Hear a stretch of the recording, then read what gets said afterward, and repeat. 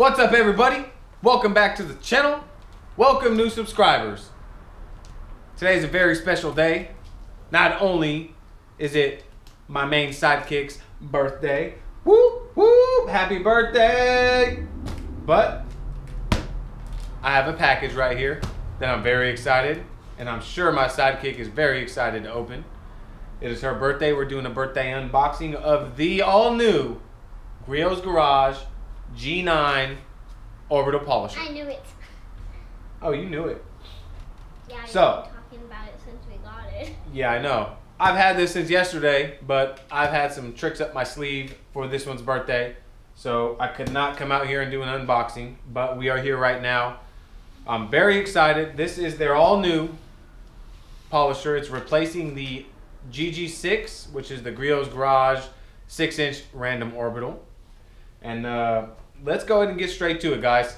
Let's go ahead and open this box up. As you guys can see, it has not been opened. We're gonna go ahead and open this up. Fresh Griots tape.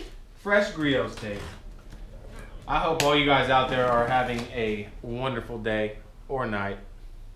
Like I always say, whatever it is, where you guys are at. First things first, Griots always packs their stuff phenomenally well. Go ahead and get this stuff out of the way. First things first. It's heavy. Alright, we got your invoices. Okay. Coupon. Get this in there like that.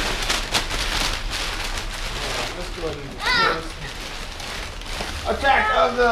attack of the packing! Alright. So there's nothing else in that. Let's get that thing out of the way. What do I do with this? All new G9. Boom, so you guys can see it in the box. The new G9 random orbital polisher, all new design. Now, from what I'm learning and what I have learned, this is an all new design. I mean, there is nothing from the old GG6 in this new polisher. This is redesigned from the ground up. New motor, new body, I mean, just completely redesigned. So we're gonna go to open this thing up. Let's see what it comes with. Get everything checked out. And then we're gonna try it. And then we're gonna try it out. I've got a test panel over there. We're gonna see how this thing works. I'm gonna give you guys my initial thoughts and feedback. We're gonna see, you know, what kind of corrections it can do. It comes with a 6-inch backplate, but I do have a 5-inch backplate for it. And we're gonna see how that works. Even though it is not designed for the G9, I bought it a couple months back. I did contact Griots, and they said that I can use my old 5-inch backplate, but I may have some vibration because the backplate is not tuned to the machine. So we're gonna see how that, you know, feels, and if I'm feeling any different vibration, and then I'll give you guys my opinion on that as well. So it comes with a nice chart on here's how easy it is to create flawless paint. Kind of gives you your, you know, pads and teamed up with what polishes and compounds to use, so that's pretty sweet. And then we have this. What's that? A sticker. A sticker? Oh yeah! We know where that's gonna go, huh, guys? What's that in your hand? This looks like, as a lot of polishers do, they come with an extra set of brushes. It comes with a nice wrench to hold the backplate so you can change your backplates. This actually feels like a really nice quality right here. Not bad at all. So you got your wrench. What else we got in there? Got this and this really nice. Comes with a nice tote bag to keep all your stuff in, and then of course the pamphlet for the polisher. And like I said, I watched, you know, a little bit of info on it. I watched Griots do, you know, their videos on how they came about designing the machine, and then they did an awesome job redesigning it. And then we have this. What is that? It looks like the plug for the thing. It is the plug. And all new on this Griots G9, it comes with a detachable power cord, which in my case is a absolute plus. So much easier to store. You ain't got to worry about wrapping the cord around the machine or getting the cord, you know, tangled up. And to me, this is one of the biggest weak points of a lot of the machines. This is lighter than the other one we had, I feel like. Oh, it's lighter than our other one? Yeah. Awesome. I don't think this comes with anything. So that's pretty much it, guys. My sidekick. And then the polisher. She's holding on to the polisher, no problem, so you know it's light. Oh, first impressions, this thing is light. This thing's very, very light. Go ahead and get this thing unwrapped. Ah! Check that out, guys. This thing is absolutely beautiful. It's got a lot of double shot rubber. It's got the nice flat pattern so you can set your polisher on the top without it, you know, falling over. I really like that. First initial impressions. It's smaller than I thought it would be. It's a lot smaller than I thought it would be, but it's compact. Someone likes the back plate. The back plate spins nice and freely. I like that.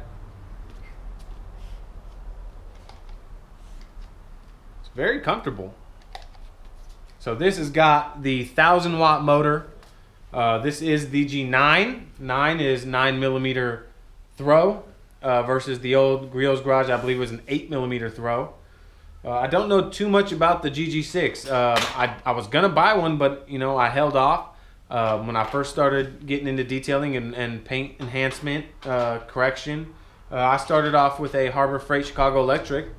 It's an 8mm throw. I mean, that's what I started with.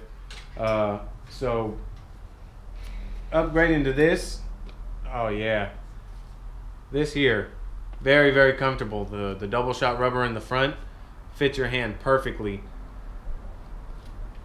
My hands aren't that big, so okay, not spinning the thing. So it fits nice in your hand here. It's got the platypus head. It's got a lot of rubber on it for when you're gripping it from the bottom. The handle is very, very comfortable. The trigger is it's nice. The trigger lock seems nice. All right, let's check out this dial. So it's got the adjustable dial 1 through 6. That's adjustable on either side if you're left or right-handed. Hopefully you guys are seeing this good enough. Yeah, I mean the clicks seem pretty intuitive. You get a lot of feedback there, but I'm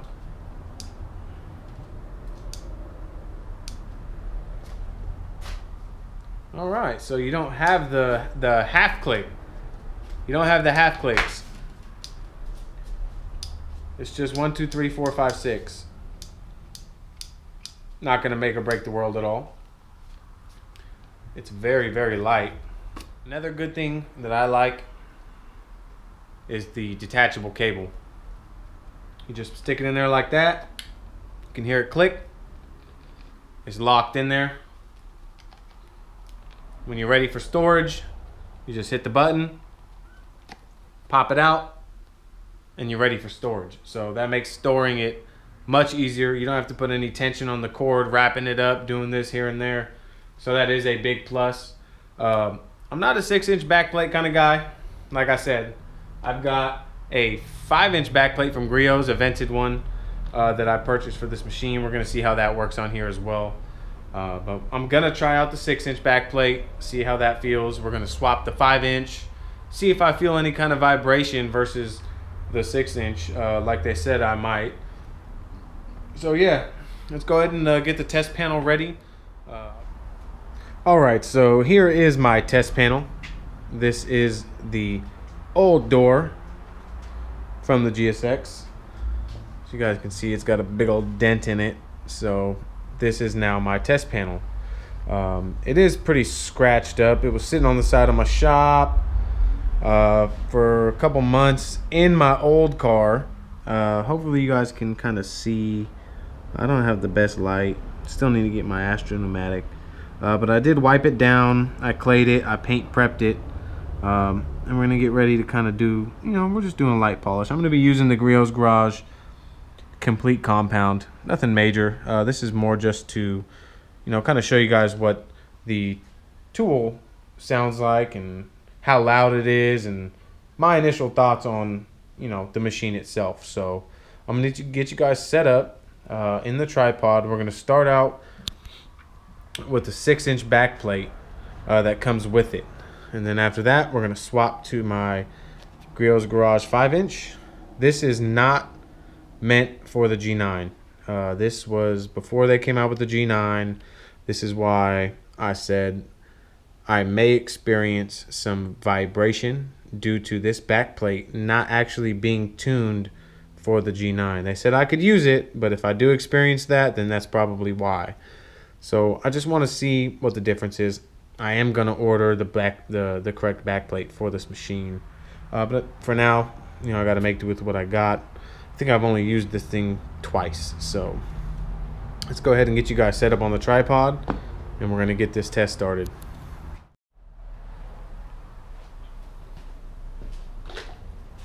All right, so I got my Griots Garage complete compound.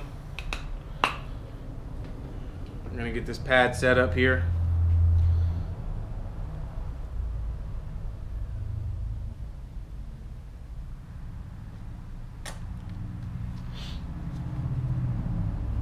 I've been really excited to get this G9 and try it out.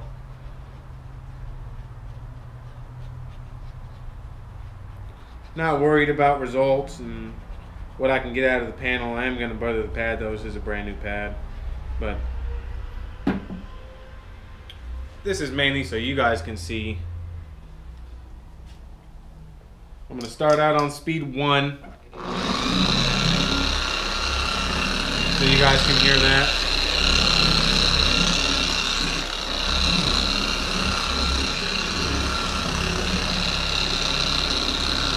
That's speed 1.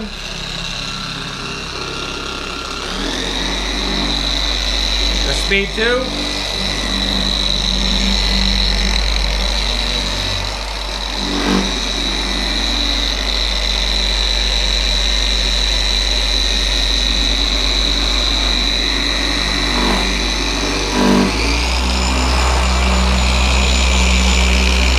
Speed 3.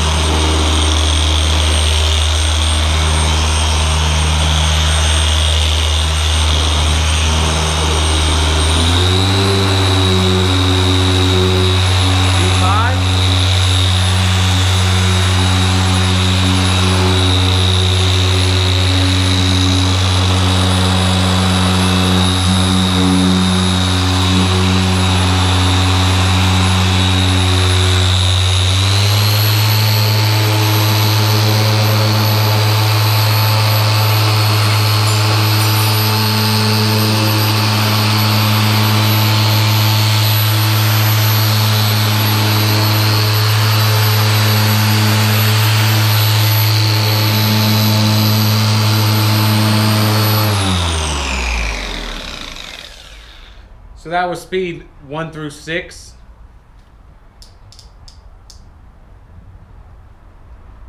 Now I'm going to go ahead and I'm going to swap the back plates and we're going to see what the 5-inch back plate can do on this G9.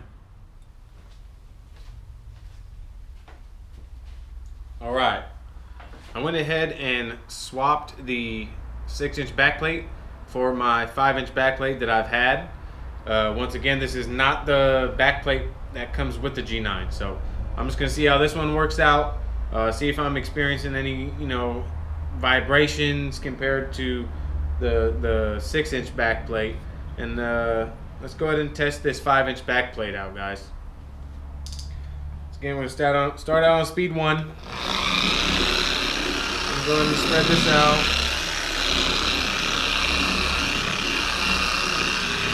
Lock it in. Speed 4.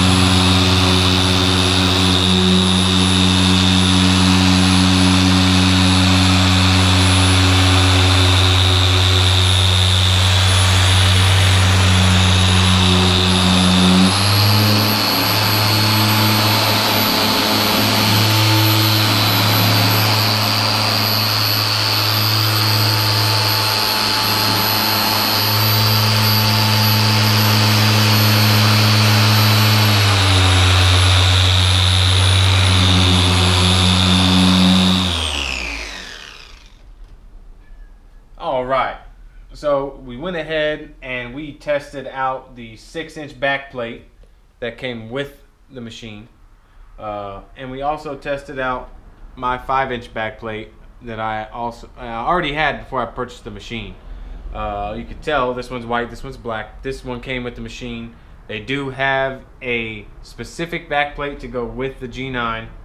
So let's start off with my initial thoughts as I'm using it.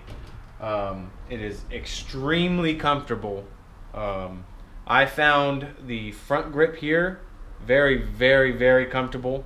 It gives you very precise, I don't know how to say it. It feels like you have so much control when you're holding it here. You got the nice rubber on the head. It's really comfortable. Here's pretty comfortable as well. But I found myself in this position a lot of, preferably. As far as power wise, now this has got the 1,000-watt motor. I'm gonna give you my honest opinion. 1 through 3, there's really nothing there. I mean, you're not really getting anything done there besides spreading out the product. It starts to come alive right around 4. You start to get some action. I was noticing some stalling. When I was going 1 through 3, I mean, it stalled very easy. Once I clicked it up to 4, it was a different story. It was a whole new animal. The power's definitely there. I found my sweet spot between 4 and 5. Now, that may change for you guys out there that are used to the powerful machines, but I found the sweet spot for me was around 4 and 5. When I went all the way up to 6, it seemed to kind of want to wander just a little bit. I don't know if that was me. It could be me, but that's just what I'm noticing.